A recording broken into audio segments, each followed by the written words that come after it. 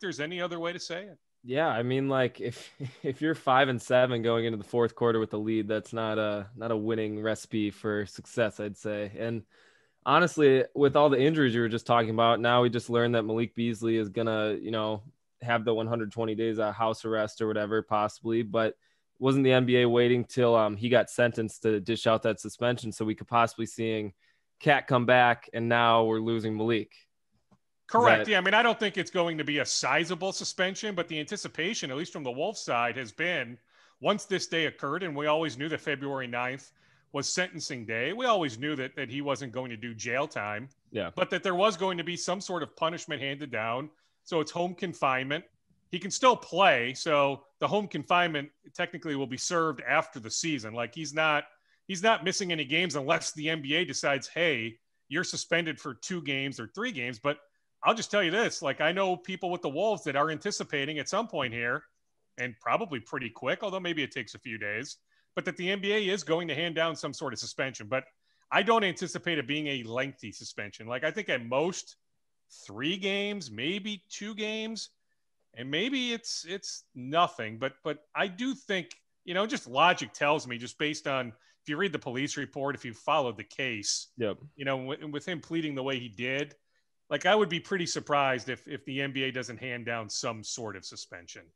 I feel like that would just be such a dagger for like the Timberwolves, especially with like, I mean, I just feel like Malik is like the only one really he's been steadily like giving it his all the whole season. And he's kind of just been the guy that we can always lean towards. And then now just to lose him, I think that would kind of be the dagger if there already is. Yeah. I mean, I don't know about the dagger, Peyton, but it would stink. He's been their best player. That's what, yeah. Like he's not making the all-star team. I think we know that just because the team has been so bad. Yeah. But like his stats are right up there with guys that will make the all-star team. He's been that good.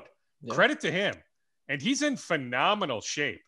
Like I think a lot of guys, with just the couple preseason games, the condensed training camp, I think a lot of guys needed the early portion of the season to really work back into peak shape.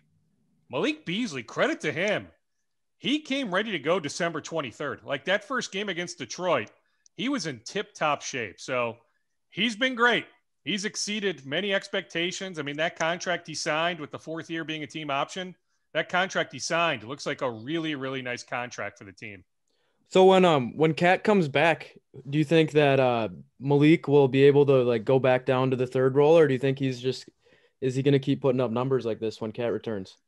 Well, I mean, I think they need to still look for him. I think they need to run plays for him. I've been troubled in some of these fourth quarters when they've gone away from him, so especially if he's hot early on, they better darn well find a way to get him the ball and let him decide. I mean, if a second body's, coming his way and he needs to move the ball and doesn't want to take a 4 shot, fine. But I want him to be in a position to make a lot of decisions in games the rest of the year, even though I can argue that the rest of this season at this point, because they're not making the playoffs, I would argue a lot of the rest of this season is about the youth. Mm-hmm. We need to find out how much D'Lo and Cat can coexist. They've only played 5 games together. But then to me, the rest of this year is about Anthony Edwards. It's about Jaden McDaniels. It's about, Jarrett Culver, who should be back before the week is over, I was told. And if it's not the end of this week, it'll be early next week. We still need to figure out on Culver. Now, I've reached a conclusion that I don't see a whole lot there, that I would trade him while you can. But I think for the Wolves' sake, they probably need to see a little bit more to reach that conclusion. So there's other guys, right? I mean, Noel's finally getting minutes. That's something I've been pining for a while. I'm glad he's getting minutes. The defense has a ways to go, but he can light it up. Like, he wasn't just the random Pac-12 player of the year at Washington his last year. Like, Jalen Noel is a really good player, so keep giving him run. You've got multiple more team options on his contract, so it's a really team-friendly contract. So keep giving him run.